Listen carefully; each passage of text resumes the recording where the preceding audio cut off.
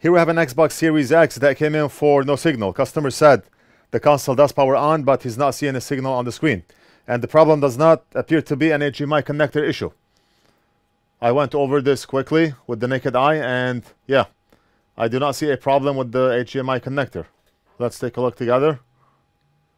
Look at the pins on the inside. Absolutely mint, perfect condition.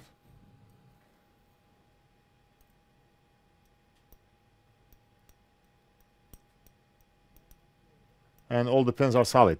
All of them are making a good connection. And if we take a look at the connector where you plug the HDMI cable, how does it look?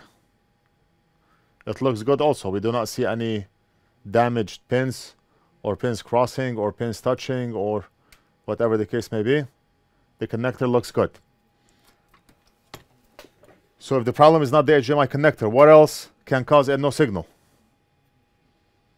That's a very good question. A lot of things can cause a no signal. But for now, I think we're going to take a look at the MB7N chip. I've worked on this issue before.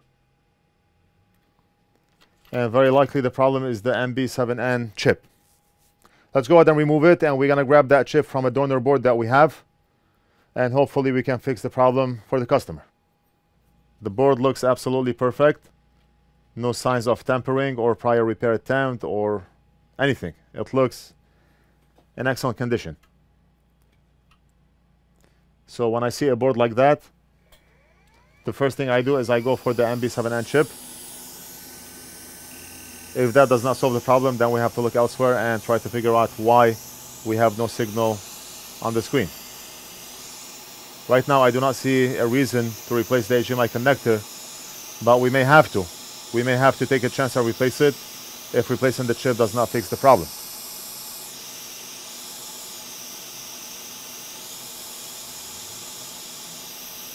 Right now we have a plastic connector right here, so we have to be careful. We do not want to burn it.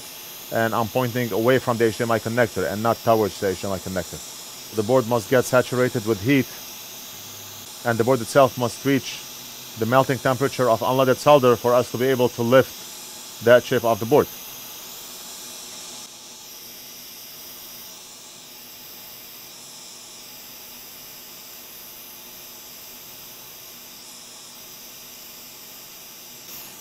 The chip is out.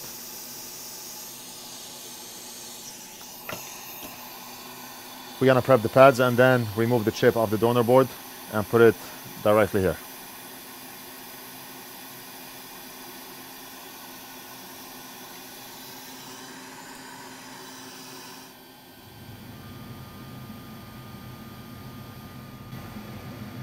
So I take solder from the middle and I spread them on the sides.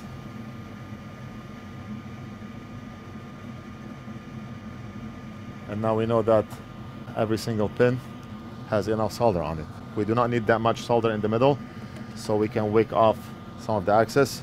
If we do not wake off the excess, then it's no problem. When we solder the chip, solder will squeeze out from under the chip.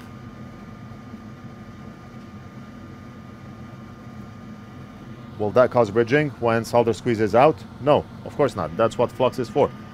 Because a lot of people wonder, when you solder that chip, what if you had bridges under the chip?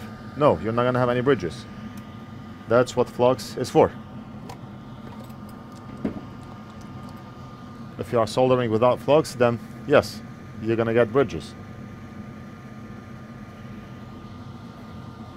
Let's put this board on the side.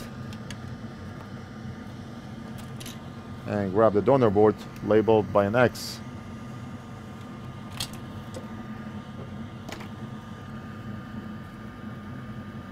Oh, look at this donor board.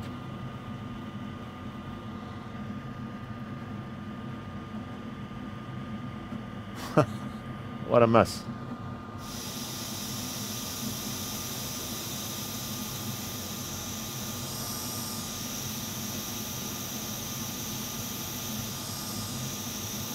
Pin number 1 is right here.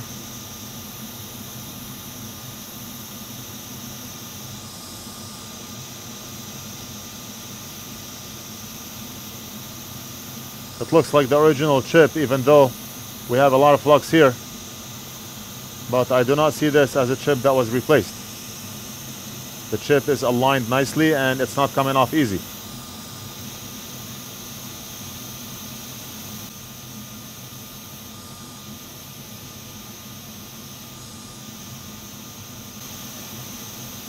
We have those chips on order, and we should have them by probably next week or the week after. They will be posted on our website if you want to purchase. You can buy all your tools from our site: soldering station, hot air station, thermal camera, a lot of ICs, different ICs that we use for repairs, tweezers, flux, solder braid, whatever you need. Everything that we use here is sold on our site. We stock all the items, and orders almost always ship out same day. We're constantly increasing our inventory. And just a minute.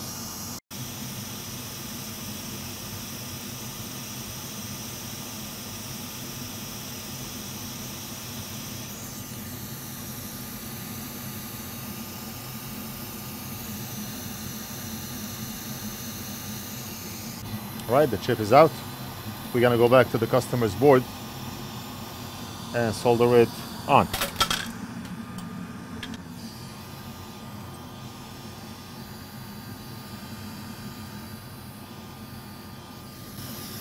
Right there.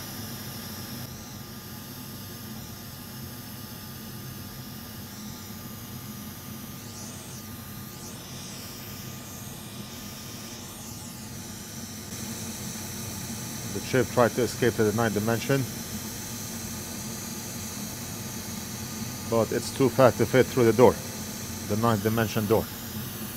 I got it.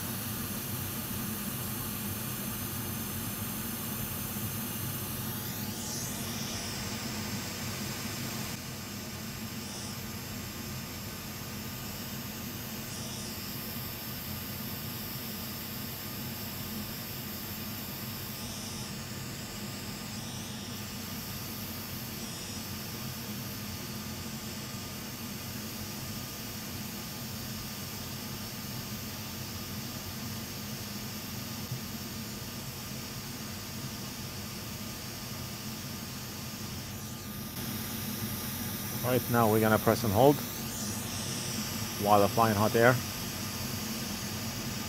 just like that, and we're done.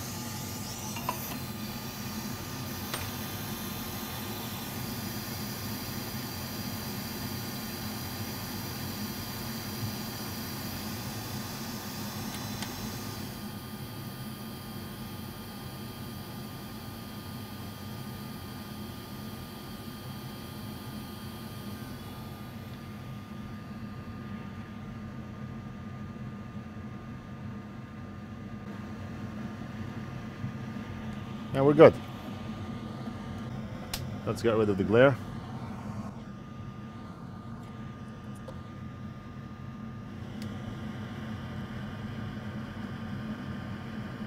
Right, and if we zoom in and check, no two pins are bridging. Excellent.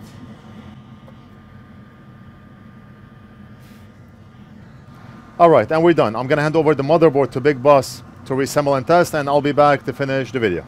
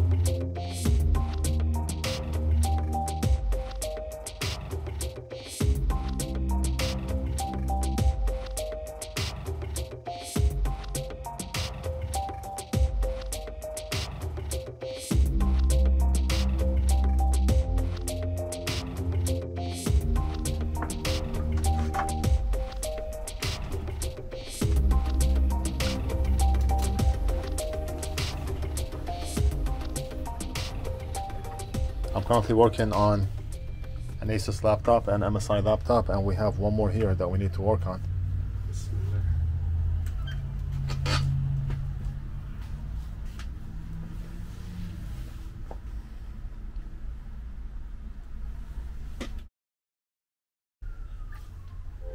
Yes, it's working.